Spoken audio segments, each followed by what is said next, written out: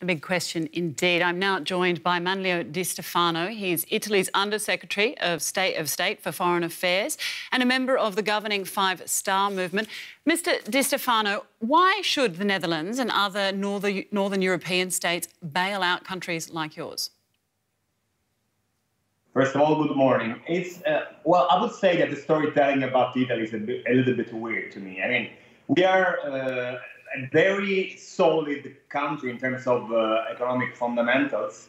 And first of all, we are the second biggest manufacturer in Europe after Germany. So we are not at all in the so-called big spenders. So I really appreciated the last interview you had, where the women said that we should talk about solidarity, because it's not just in this moment, we are not just debating about the Italian future, we are debating about the European Union future.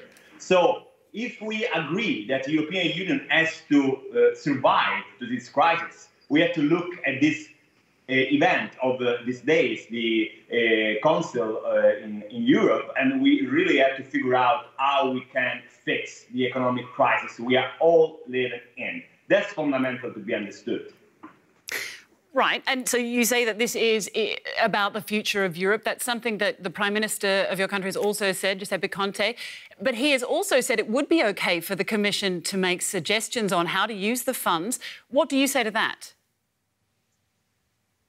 Well, I think that we need an unconventional response in this moment. So Mr. Conte said very well. We will face a distress, a social distress for the crisis. So we cannot think to come back, to return to the austerity policies that we have faced after 2008, because they will have dramatic social and political consequences. So what we think is that the recovery fund has to be a big fund. So we really are looking to the European Commission proposal of 750 billion. And we want to be clear about that.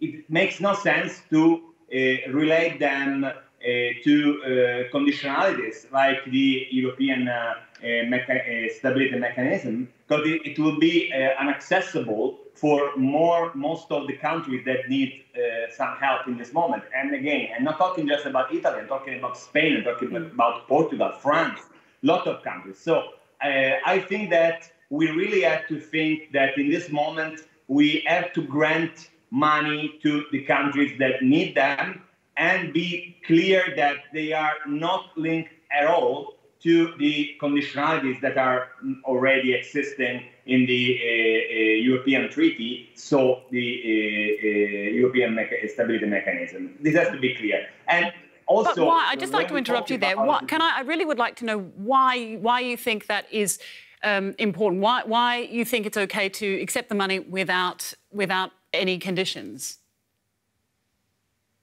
Simply because what we are asking is that those monies they have to be linked to the reforms that the Commission is asking. So we are talking about the relaunch of the health system. We are talking about moving forward in the green economy. We are talking about the plan that Ms.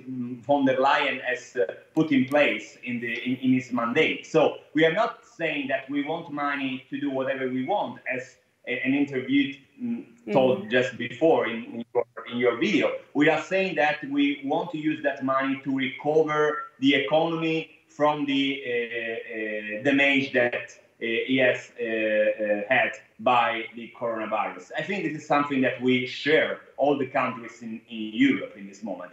And again, the important part is also the amount of money, not just the existence or not. Because when I listen to European Stability Mechanism talking about 36 billion for Italy, for example, we as a government, we already put 8 billion. So it makes no sense. I mean, it makes no difference if having or not in that case. All right, Mr. Di Stefano, thank you very much for speaking to Deutsche Welle today. Thank you so much.